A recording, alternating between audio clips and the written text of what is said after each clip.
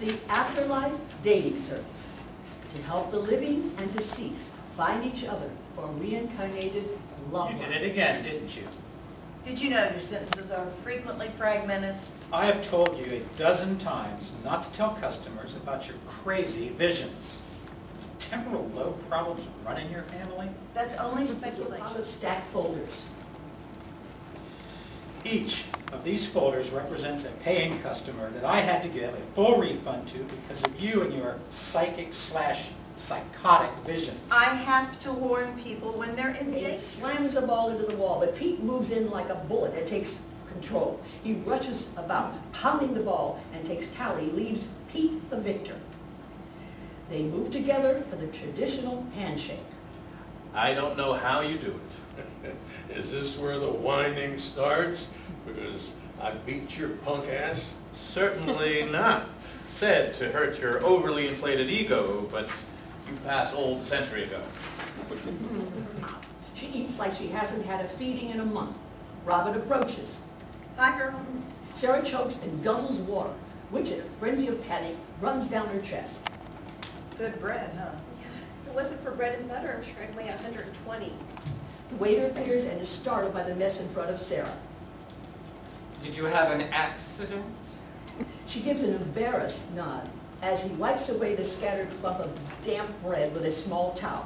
He takes their food order and disappears. Sarah leans over and whispers to Sarah. I can't believe that you were fired. The bill collectors will believe it next month. Yes, voted. Ask him for money. He's too busy spending money on strippers and hookers and any other female who thrusts their pelvis his way. I don't want to be obligated to him. I wish I had a father and a mother. My parents are gone. You're lucky to have a dad like Pete. He really loves you and it's a lot of fun. So is going to the circus, but you wouldn't want to live there. Well, what's wrong with looking at a circle? Awake. Tony? I'm here, baby. Her eyes open.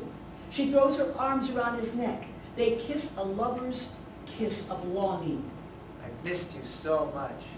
How could I have forgotten us? It was our lives before this one. We're not supposed to remember when we manifest into new bodies. Are you real? Only to you because of your special gift. And points to an ad circled in red. Look here, kid. A 43,000 square foot office at only $5 a square foot. This is a good deal to you? Yes, my young bird brain friend. This is a very good deal to me. Can you afford this, old white man? Yes. And utilities? Yes. Will you have to let your hookers go? You blow my mind. I want to make it clear that your mind is the only thing of yours that it will ever blow. You know, I don't know where you come up with this stuff. Did your mother mate with a monkey before you were born? One for the old guy and his psychobabble. List. List? Someone will be dying within 48 hours. There's a donor list for the dead. Hot damn! This makes me wish I was already under the dirt. I'm going to be cremated. Does that matter? Ladies, the process is simple. As you have read in the brochure, if I possess intense psychic abilities. With the help of a male medium, I will be able to channel each of you to your perfect match waiting for you on the other side. I want that guy in the movie. You know, the one with the side-by-side casket. No, I want that one. Oh, calm down. It's not a dead gizzard meat Talk about this. Are you the medium? Yes, I'm Tony, and I will be your spirit guide this evening. Thank you for coming at midnight. Tony and Martha sit next to each other. Robin sits across from them. Now, don't lose control of yourself if my date wants a kiss. It's been a long time, and I'll want to make sure he's the right one. Will I know if he's the right one? Yes, both of you will know. If he isn't, he'll leave. Oh my, this is like afterlife speed dating. With your wonderful sense of humor, you'll have no trouble attracting your right afterlife match. Robin lights 3 tapered candles placed on a side table. Tony sits quietly with eyes closed. The lights dim. Gal. Looks like she just went to sleep. Geez, how old was she, 100? The officer rummages through Martha's purse and pulls out her driver's license. Not quite. She was 91. We'll miss her. But you know what they say about being in a better place. I think I have all the information I need. Everything here looks on the up and up. Have a good night. Good night. He leaves. My God, this was going to happen to all of your clients?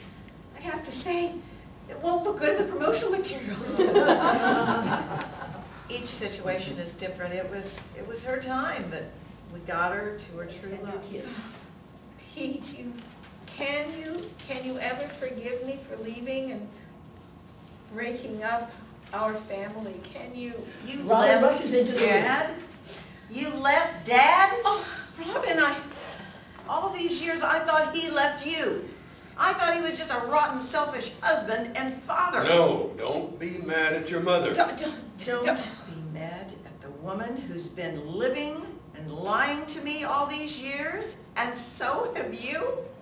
You both let me think that you left her. Why? Why did you do that? I wouldn't let her tell you. I didn't want to hurt your relationship with her. It just happened. I'm Oh, sorry. you're sorry when you burn dinner or forget to pick up paints for an art project, not when you ruin your child's life with lies. You were 19 when I left your father. I waited till you were in college. So you think it made it okay that you were shacking up with the monster from hell for a year before I left? Oh, please, I'm so I don't sorry. want to hear that you're sorry. All this time I've been thinking my father was a rotten, run-around piece of garbage. He wasn't the rotten one, it was you! Well, I hope that you're happy with Roger, Mom. I hope you enjoyed every beating he ever gave you. You know why? You deserved it. Robin runs out and Denise starts to go after her. Pete pulls her back. No, leave her be for now. Let her cool off. You know how she What gets. have I done? I forgave you, and she will too. Denise sobs as Pete tenderly You comforts know, you would have been a really cute woman. Do not attempt to fantasize about it. Well, every once in a while, words come out of your mouth that make sense. You probably cleaned your ears up last night and removed the old man wax that was blocking the input of words. That pig just winked at me. I guess he goes for chunky blondes. So, what do you want? First of all, I was very pleased with the last job you did for me a couple of years ago. Hey, I'm good. My boys are good. Now, it's what we do. Same price. How do you want it handled? Quick or slow? Quick. Needs to look like an accident. I get double the money from the insurance that way. Time frame? As soon as possible. Roger hands a picture to Frank. Rods are easy to whack, but doing it quick requires special considerations. So I'll tell you what. I'll give you a good price. Only 200 G's. What? Isn't that a little steep? I only paid you $100,000 last time. Hey, you got a heavy hitter insurance double deal going on. You get double since it's an accident. Right on the spot. You took it, and I was never so happy. And all I ever wanted to do was make you happy.